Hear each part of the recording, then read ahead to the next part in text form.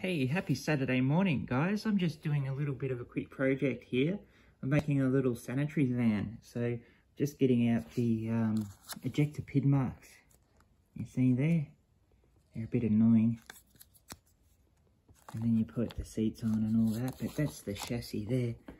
And the engine and stuff. So it's going to be like a panel van, which is cool. Like Miniart really have outdone themselves. It does look amazing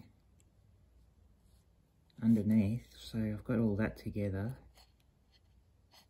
I'll put the wheels on soon. It's which kit is it? There it is. It's this one here. It's a new one by Miniart. This is not a new mold, but it's the latest version of this one. You know how they do a heap of different versions of the same one with different decals and stuff. Well, this is their 170V Lieferwagen, and it's this one's got the military version in it, so that's why they did this one. So you can do the two, you know, sort of civilian ones, those two, but these two are the military ones, which is, I think, people are a little bit excited about. Not that it's much different, they just add a night light and stuff.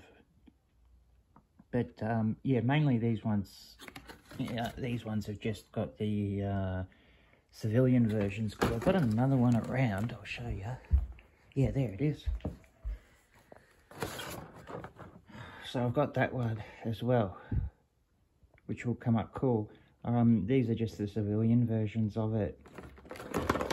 And you see, you can do all those different versions. You can do the Farben one, or you can do the chocolate van, or you can do that service van, or the post van.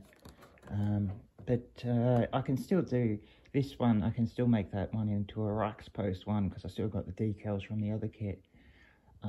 But this service van here on the front does look pretty cool, and I'm thinking about taking that on, but later, another time. All right. Thanks for that. It's just a little bit of an update because I'm making a full video on the build with this one, so that'll come out, yeah, once it's more completed. All right, have a nice Saturday, guys, and enjoy your modelling.